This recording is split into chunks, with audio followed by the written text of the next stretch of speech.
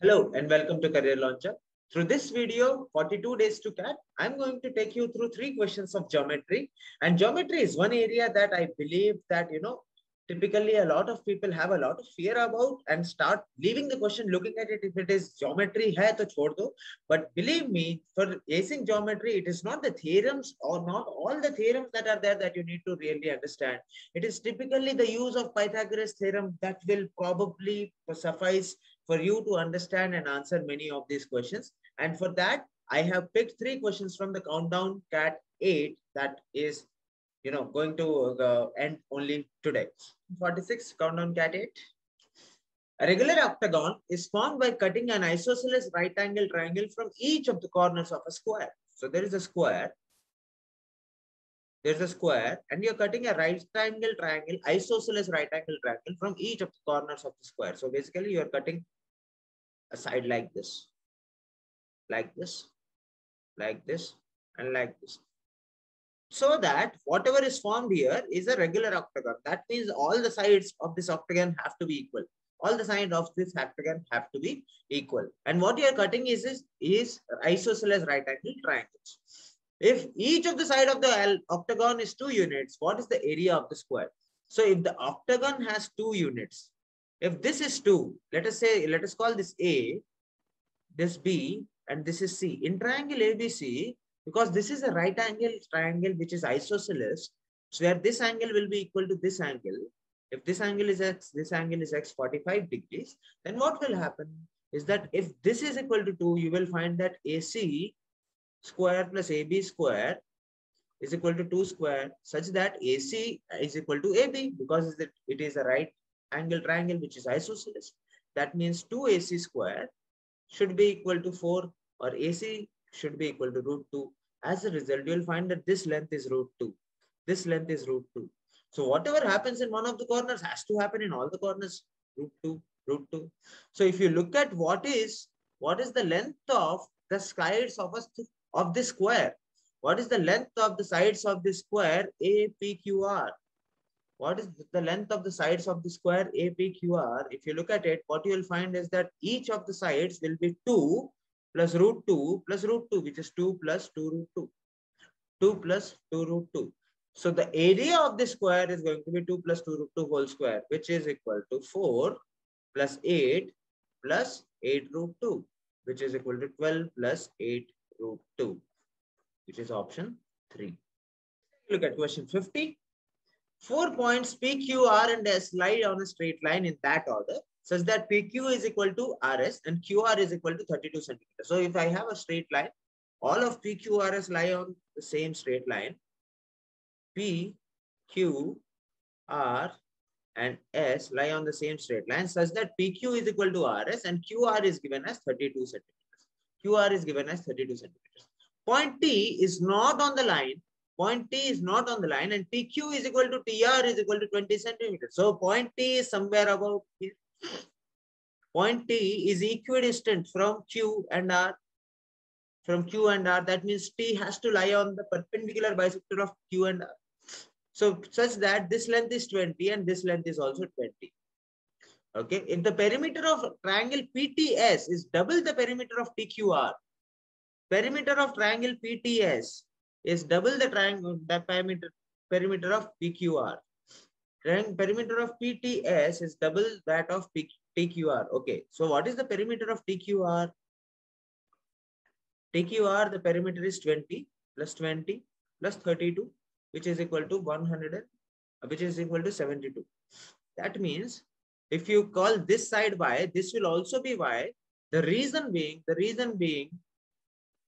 this is a symmetric figure. This is a symmetric figure. If T is equidistant from Q and R, T also has to be equidistant from P and S, because P and Q and R and S, the lengths are equal. So in that sense of the world, if you look at it, if you look at this and you call this X and this area X and this region Y, what will happen is that the perimeter of TPS or PTS will become X plus Y plus X plus Y plus 32, which should be equal to 2 times of 72. So you'll get 2 times of x plus y is equal to 112, or you can say x plus y is equal to 56. X plus y is equal to 56. So x plus y should be equal to 56 is one part of the question. And we know for sure, that t is equidistant from both P and S. Next thing that you need to crack over here is that if you draw this perpendicular over here, and let us call this point O, then OQ will be 16 and OR will be 16. After all, T lies on the perpendicular bisector of QR, otherwise it will not be equidistant from both the points. It will not be equidistant from both the points. So if you look at triangle OQT, which is the right angle triangle, if this line is 16 and this length is equal to 20, if this is 16 and this is 20, then you can say that the height of the triangle, is going to be equal to 12. You can say that the height of the triangle is going to be equal to 12. Height of the triangle is equal to 12. Now, if you look at triangle POT, which is also a right angle triangle, what can you say? You can say that PO plus OT square must be equal to PT square. So you have PO square, which is x plus 16 whole square, plus OT square, which is 12 square, should be equal to PT square. What is PT? PT is what? Y. What is Y? Y is equal to 56 minus x. 56 minus x whole square.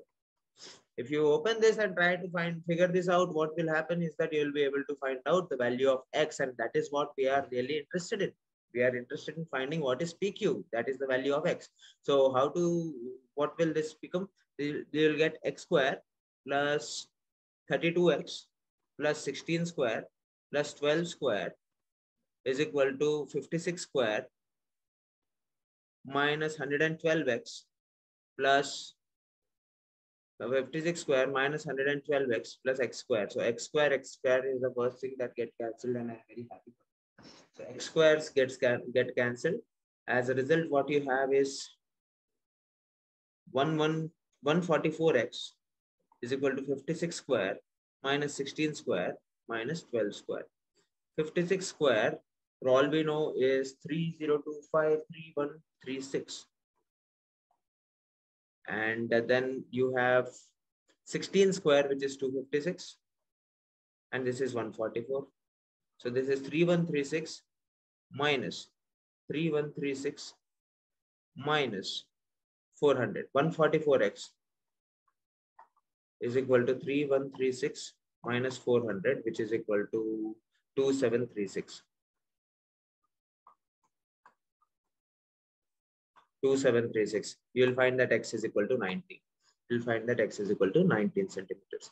As a result, what will happen is that if x is equal to 19 centimeter, y will be equal to 37 centimeter. Y will be equal to 37 centimeter. You could have directly used either the Pythagoras theorem using the options also. For example, you have a 12 over here. So x plus 16. So if x was 19, this would become 35.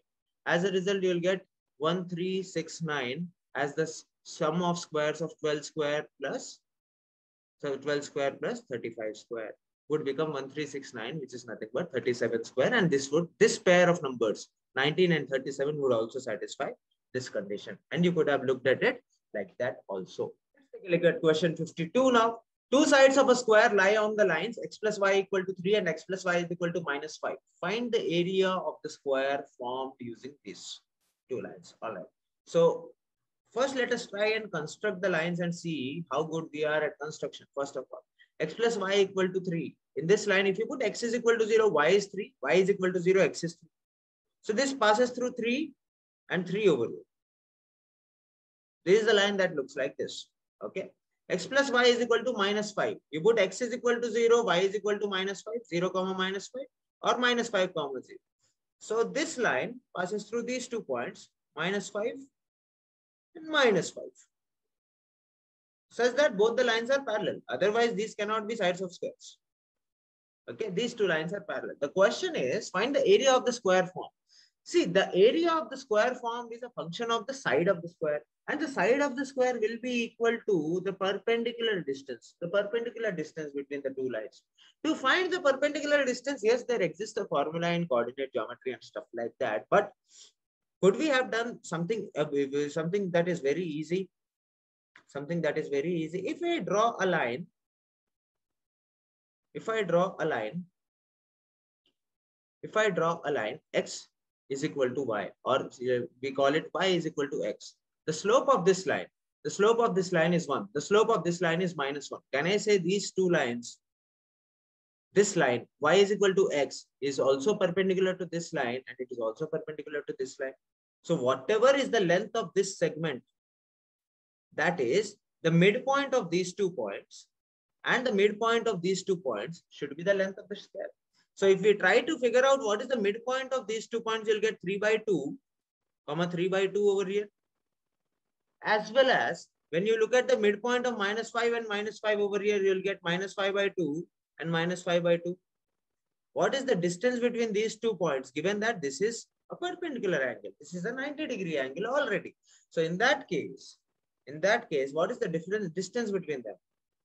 It will be equal to 3 plus 5/2 whole square plus 3 plus 5/2 whole square. Now that we know the coordinates, you can use the distance formula in coordinate geometry.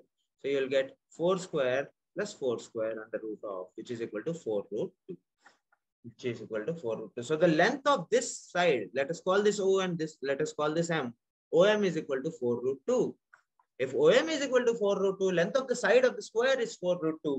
Length of the side of the square is 4√2. Area of the square is going to be 4√2 whole square, which is 32.